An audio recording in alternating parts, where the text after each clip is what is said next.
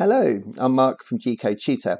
So in this video, we're going to carry on the series where we're going to make this part by programming G-Code. And this week, we're going to do the finishing pass.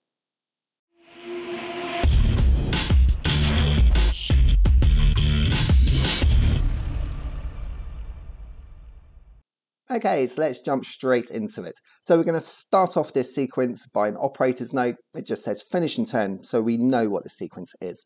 Now, operator's notes are in brackets, and before that, we have our search function, the N2. So that means we're using tool 2 when we are cutting this. So all our numbers are the same, so it's nice and easy to search.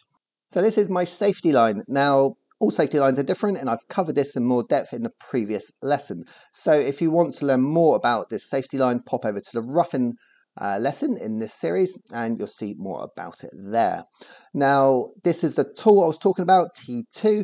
So T2, O2, tool 2, and datum table position 2, offset 2, etc. So it's calling tool 2 and all that tool information as well. And MO6 does a tool change, rotates our turret, puts the tool in the center line.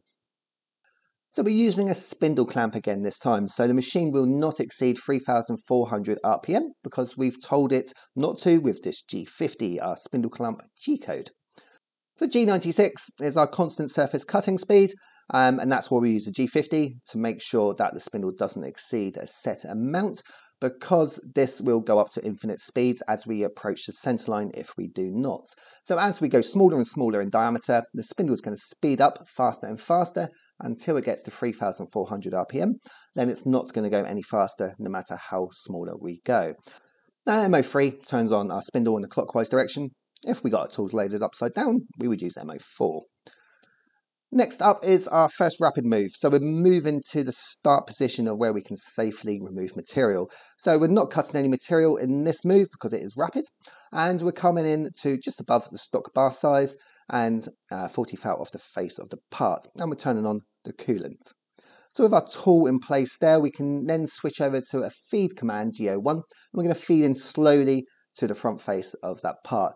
Just in case there's any material there, there shouldn't be because this is a finishing pass. We've already roughed down the profile, but we're always best to be cautious. So we're coming in slowly. So as we're setting up, we can keep an eye on that, make sure everything is correct.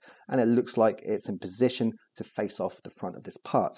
Where it's coming in slow, we can see if we made any mistakes with our tooling, our setup, our tool data, etc. It gives us that opportunity to stop the machine because we can see mistakes quite easily if we're coming in slow to this position.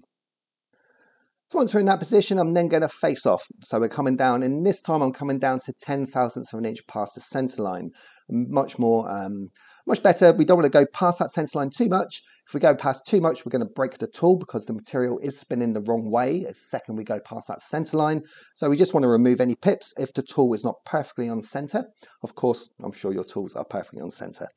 Next up, we're going to rapid back to the start position again. So that's the material faced off, and that's our finishing pass. So that should be a nice clean finish and very flat for dimensional accuracy.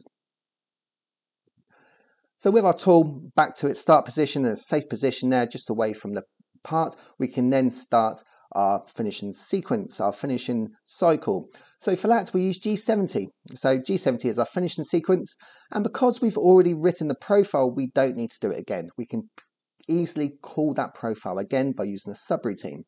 So the P100Q200 refers back to the previous video when we done the roughing sequence when I wrote that profile. So it knows where the profile is. It's going to search back in the program to where it sees N110 and read that section of the program until it reads N220, and then it's going to come back to the line below our G70. So with our profile done, at that point it's now cut our entire profile again in a finishing pass. Now we can rapid back to our safe working distance, slightly larger than the stock bar size and away from the front face of our part.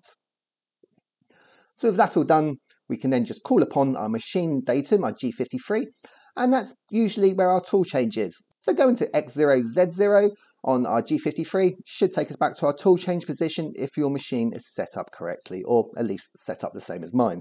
And MO9 turns off our coolant. MO5 turns off our spindle.